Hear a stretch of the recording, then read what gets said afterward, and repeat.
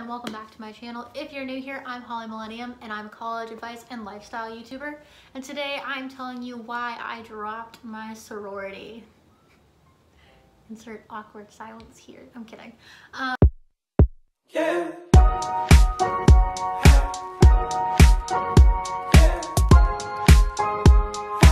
Okay, hi. Today's video is on why I dropped my sorority. I technically didn't I dropped. I'm early alumni status if that matters, but this is why I dropped my sorority. So let's get into why I did it.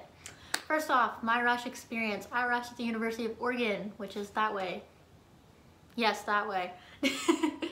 And it was a very interesting week. I had no people in my life who had rushed before. My parents are Canadian and they don't rush up in Canada, I don't think, unless you're at UBC. There's one sorority. But otherwise, there is no such thing as Greek life around the world and whatnot. So I had no experience, no idea what the crap I was doing going in the rush.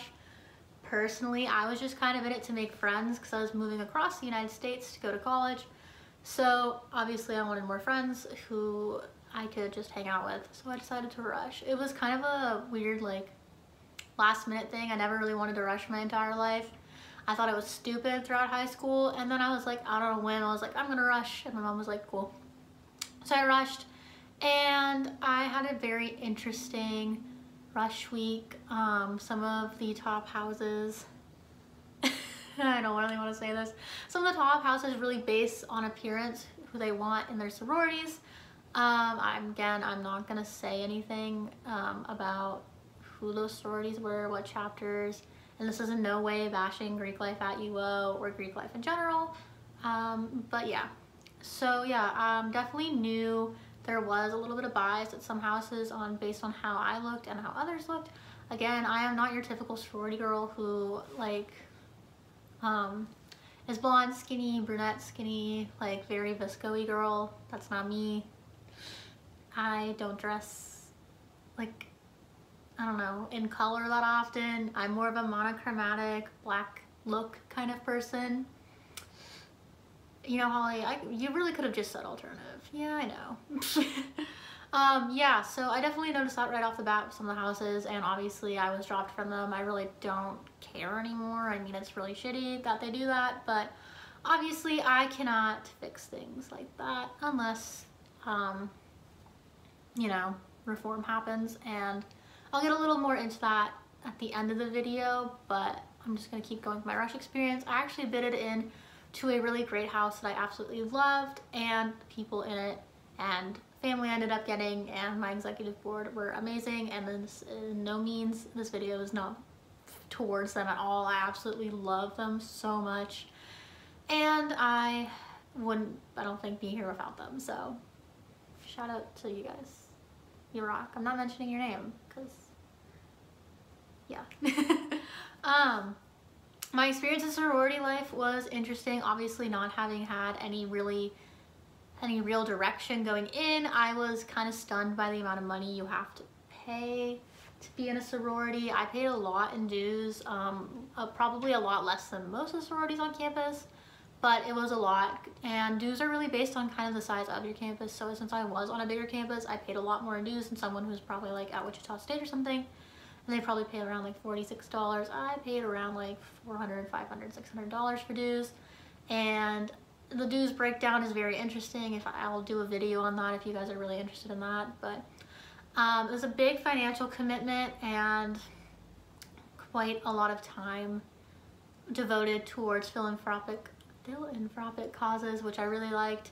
And then there obviously is a social aspect of it. I actually really more or less liked being with my sisters, and as well as, you know, raising money for a great cause. It was pretty great in general. This is kind of why I'm segueing into why I left. I'm actually not at the University of Oregon anymore. I'm at the University of Maine. I transferred for some personal reasons that involved the University of Oregon's students. That's as vague as it's gonna get. Personally, it was just some people who I had some issues with, and there was some other things that I really don't want to talk about, but I'll make a story time if people are really interested in this. I left due to those reasons, and also because tuition was being raised over 20%, and I could not pay, having to pay so much money per year. So I transferred out to Maine, and they didn't have a sorority here with my chapter. They didn't have a PHC with my chapter here. That makes more sense, Holly. Yep.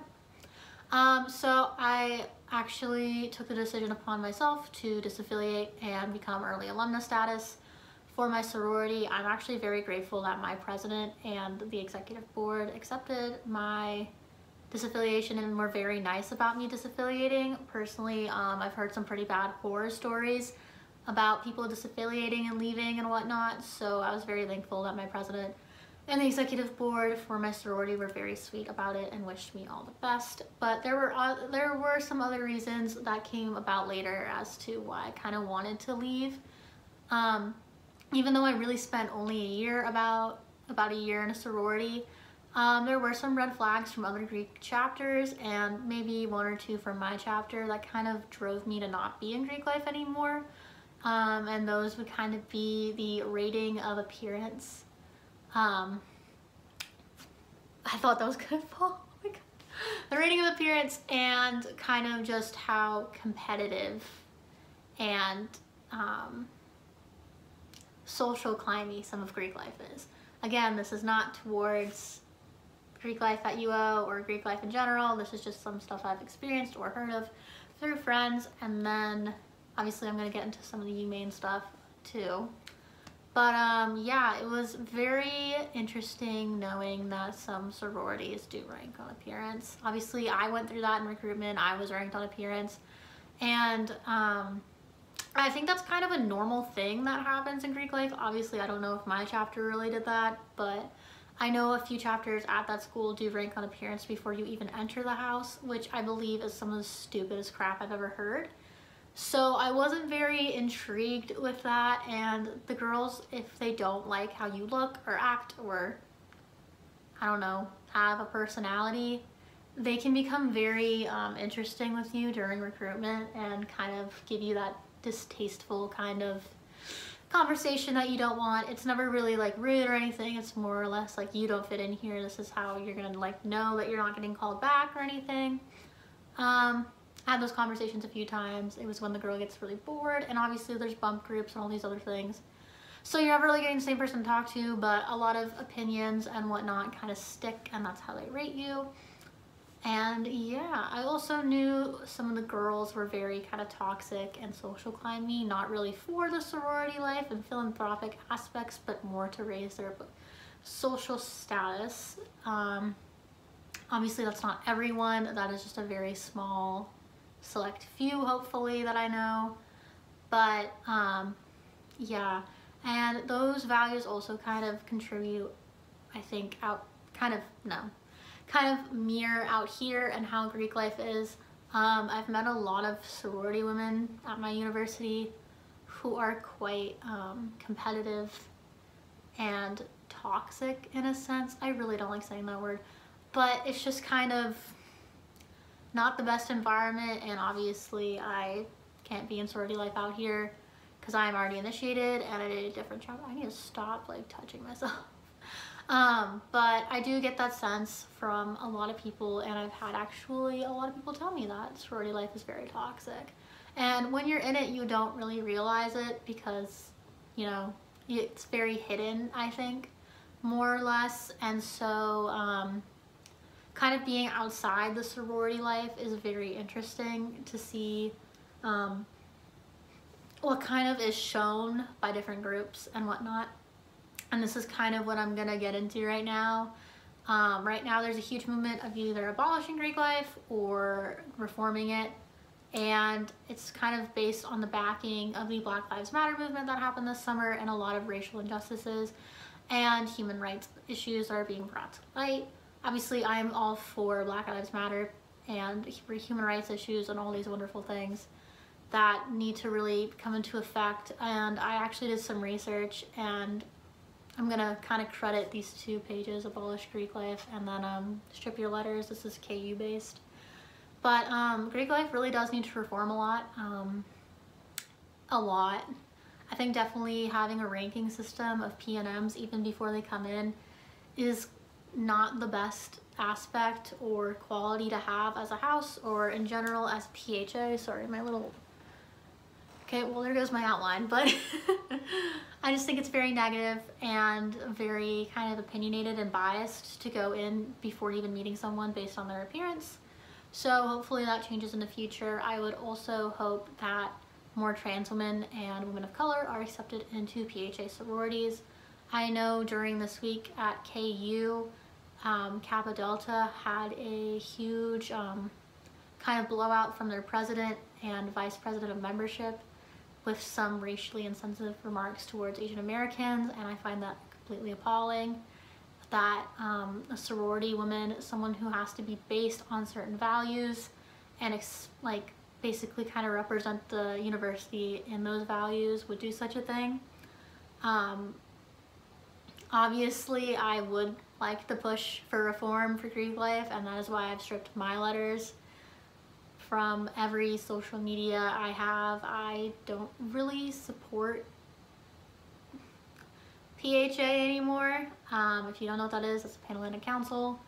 I don't think I'll be supporting them until they really reform on what they're doing, because it is quite saddening to see that most sororities can't take a stance on what they want, or if there is a huge movement kind of like Black Lives Matter this summer, that they can't out and about say we are for Black lives and we stand for them. Instead, it's more or less kind of the we see you, we hear you, a lot.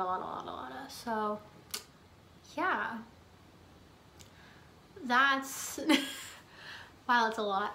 If you are interested in learning more about abolishing the Greek life movement, or if you want to learn more about Strip Your Letters, which is the KU based Instagram page I'm going to put here, and Abolish Greek Life here.